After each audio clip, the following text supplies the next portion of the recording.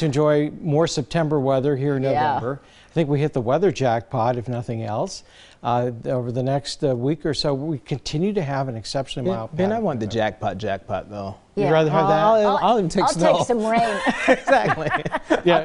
I'll take a tornado through the backyard. Yeah, well, Colleen and I need the rain in Hilliard too, especially. It was a very dry October, one of the 10 driest, and that dry pattern will continue even with a little bit of rain this weekend. Look at the highs this week. This is starting with November 1st. We were in the mid-60s, and then we worked our way up into the mid-70s today, and we'll be around 76 tomorrow afternoon. We're getting close to record territory. 75, only 3 degrees off the record high for the day, which was 78 in 1987. A balmy 50 degrees early this morning, and what a gorgeous night. 12 straight football Friday nights with fair skies and dry weather. Mr. Reuter Tower camera live look over Columbus. It's just gorgeous out there. Didn't even need a jacket up until maybe an hour ago. 64 degrees, southeast wind at 8. And you can see the dividing line is this powerful cold front. The zone of contrast is where we're getting strong to severe storms from near St. Louis down to Texas. We've had tornado warnings across the southern end and even some thunder near Chicago. Of course, the Buckeyes are playing in Evanston, Illinois tomorrow, and that low is going to kick up a lot of wind. Denver had 2 to 5 inches of snow today, first measurable snow of the season. And there is that storm tomorrow. So this is going to bring 30 to 40 mile an hour winds. That will be the big story tomorrow. So this is the giant seesaw. Cold air plunges in the west, warm air rises in the east.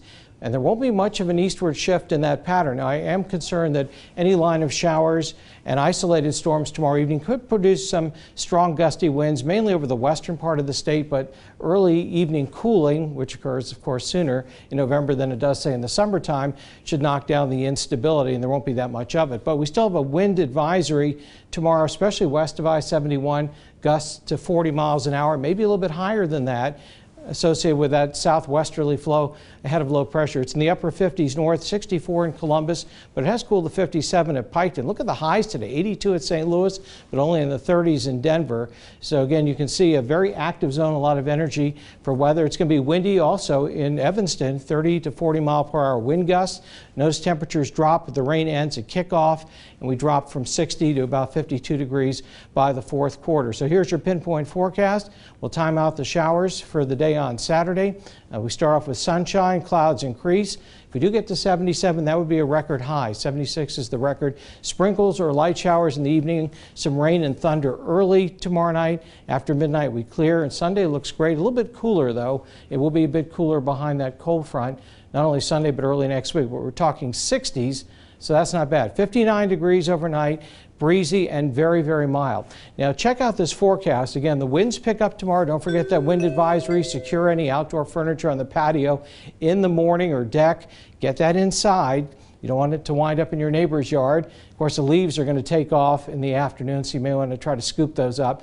Clearing on Sunday, and even next week, we're still in the 60s, back to 70 on Thursday. Of course, Election Day is going to be great, 65 degrees, fair weather, and then we get that extra hour of sleep on Sunday.